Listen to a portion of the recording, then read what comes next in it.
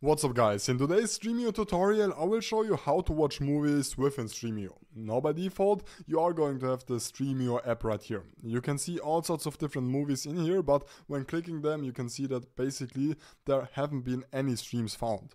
Now to basically combat this, on this discovery you can just access any of the public domain movies right here. These are completely free to watch. However, if you do want to actually watch other movies, you will have to add some sorts of add-ons onto your Stremio account. You can do this under add-ons right here, and you're then going to have a couple of different options. Now, one thing which you for example can do, you can for example add a Netflix add-on.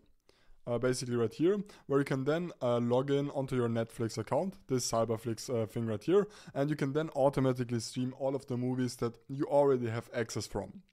Additionally, there are also other ways of adding other add-ons which will allow you to access even more movies. Now with that being said, I don't endorse watching movies illegally. It could actually get you guys in quite a lot of trouble, but more on that in just a second.